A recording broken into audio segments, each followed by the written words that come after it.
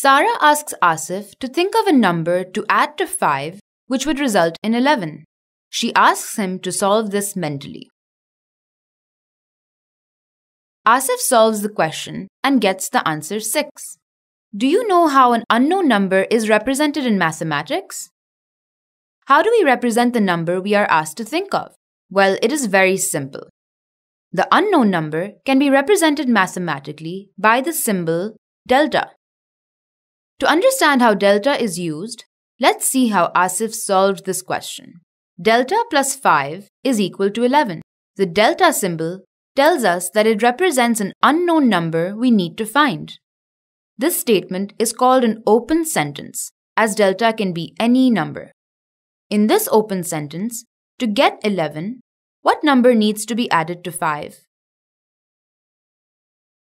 If we replace delta by 6, the statement becomes adding 6 and 5 results in 11, and the statement becomes when the left-hand side of an equation is equal to the right-hand side, we say that this statement is true. A true number statement with the left-hand side equal to the right-hand side is called an equation. However, if we replace 6 with any other number, the left-hand side of the equation would not be equal to the right-hand side. Therefore, this statement is false. In general, an open sentence can either be true or false. The delta in an open statement can be replaced by any alphabet to denote the unknown number.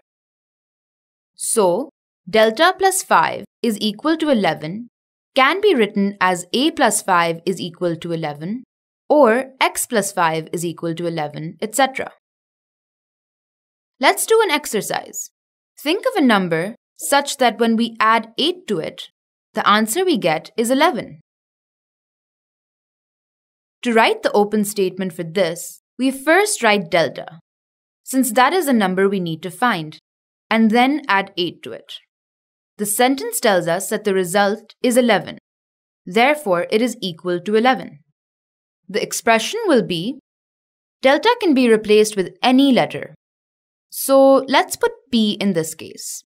The open statement then becomes, now let's see what values could make the statement true or false. P plus 8 is equal to 11. For this statement to be true, the left-hand side of the equation needs to be equal to the right-hand side. So what number should replace P to get 11? Let's replace P with 1. 1 plus 8 is equal to 11. The left-hand side adds up to 9, while the right-hand side is 11.